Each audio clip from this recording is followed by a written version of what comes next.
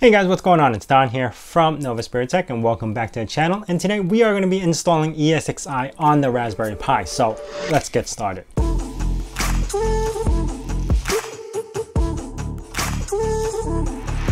Now I am super excited that this is actually available for ARM and also on the Raspberry Pi. But let's be honest, the Raspberry Pi is not a great emulation or virtual machine server. But in reality, I am more excited that this is on an educational standpoint for me at least.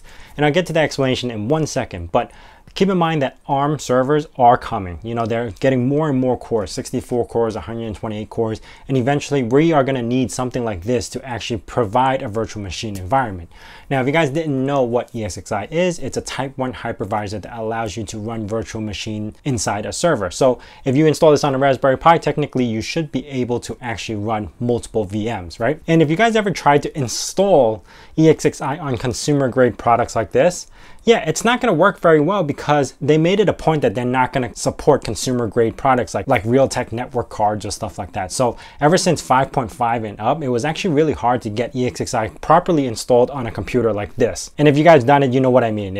You have to do some patching and this just to get it to 5.5, then upgrade to 6.0. Yeah, it's a mess. But now that you are actually able to install it on a Raspberry Pi and expand from that, you can actually use this as a learning experience. The biggest excitement for me on this is I'm gonna now be able to learn how to do vMotion, vSANs, and a bunch of other stuff that I was never able to do before. Now I've used VMware and ESXi in a work environment, so I know my way around it. I know how to build VMs, I know what data stores are, I know how to allocate certain things. But if you were to ask me to like move a live system to another system, that's not something I would do, so I've never gained that experience. And with this, I'm actually gonna be allowed to. Anyway, let me show you how it looks right now on my setup. So here we have ESXi put into my Pi, and you could see it's Raspberry Pi Foundation. It's got 4 cores. I'm using the 8GB board, so it's got 7.9 gigabytes. And you could see the status right here. I actually am using 5.7 gig. Well, I have 5.7 gigahertz free and using about 300 megahertz. And here's something like I was saying, the learning experience. If you guys didn't know, ESXi actually counts by total amount of megahertz. So if you got 1.5 gigahertz on a Raspberry Pi per core, that's 600 gigahertz. That's 6 gigahertz total. And then if you're using 325 megahertz, you got 5.7 gigahertz free. So that's how they calculate stuff. Those are the little things I'm talking about as far as learning in ESXi environment. I am using the latest firmware from 1.2 from PTFT. I forgot the name, but yeah, they're the one that actually made this entire thing possible. And kudos to them, because seriously, without their ability to make this UEFI bootable on the Raspberry Pi, this would never have happened. So yeah, I am using the latest firmware. They have a lot of cool stuff added to the 1.2, so I would check out what's added to that, especially like fan control. Yeah. Anyway, moving down, I have a couple of virtual machines set up, and I have Ubuntu, Debian, and I tried to install Windows 10, which is not working. Like, I'm using the same firmware that you would use to install Windows 10 normally, which is the 1.2 version, but it won't boot. Like, it would just go like this and all of a sudden it'll stop. I don't know what the problem is. I haven't looked into it. It might be something stupid, but I don't know yet.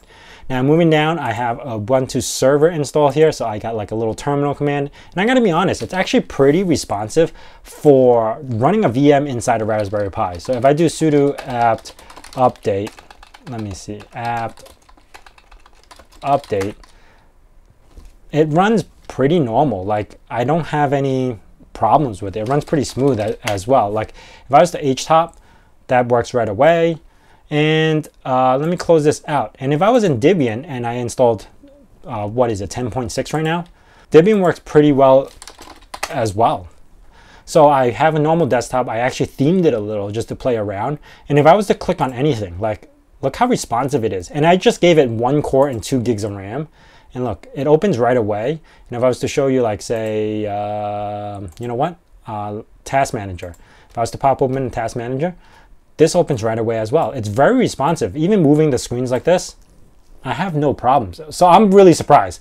Either way, it's not perfect for VM emulation as far as the Raspberry Pi, but allows you to play around enough just to learn.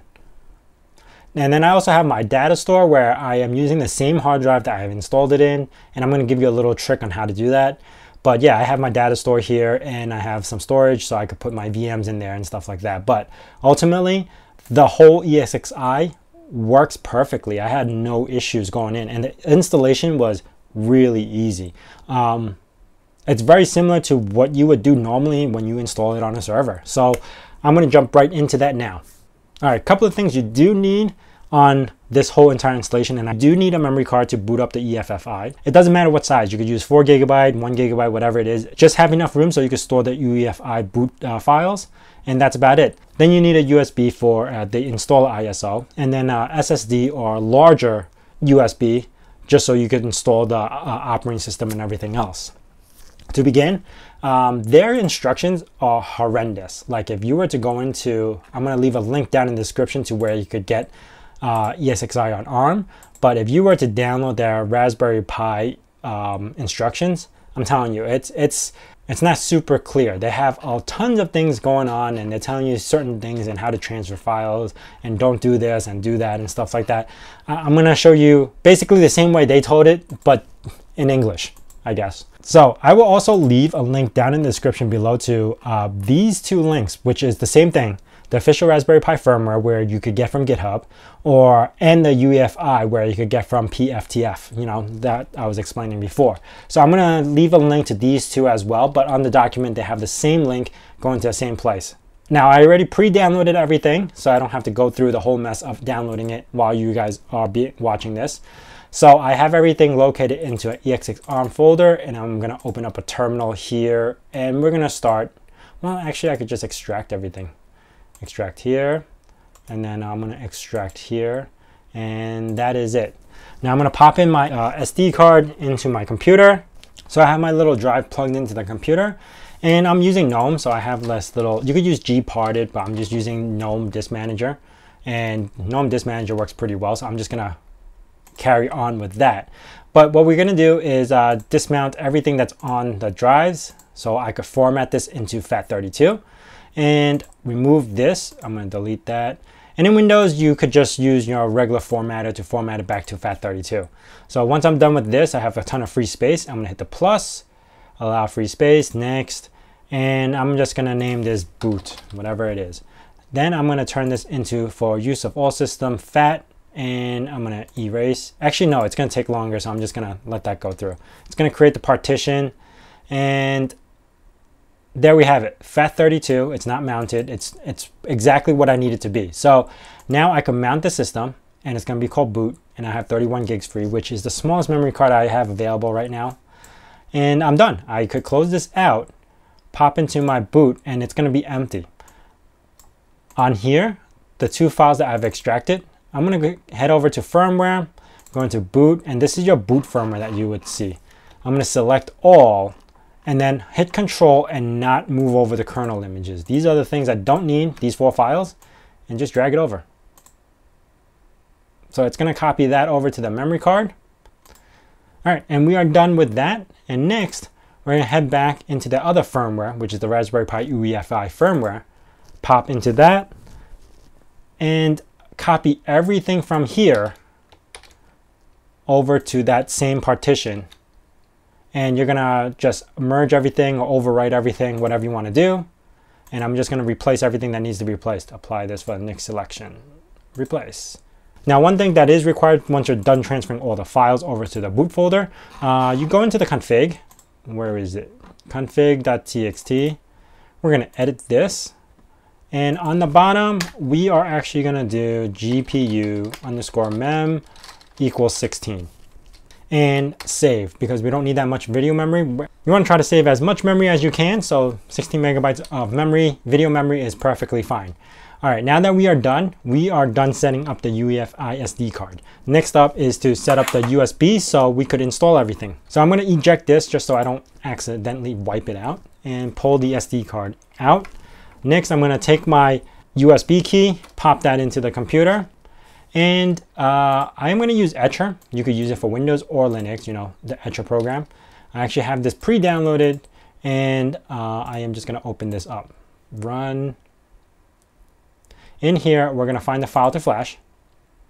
So file to flash, and I have it in ESXi ARM, and it is this VMWare install 7.0 ARCH 64 ISO. So it's going to say missing partition tables, perfectly fine. That's supposed to come up. And then you find the USB that you have, which is my 16 gigabyte one right here. I'm going to select and just hit flash. Give this a few minutes. It's only a small file, 135 megabytes. It'll transfer super quick, and you are done.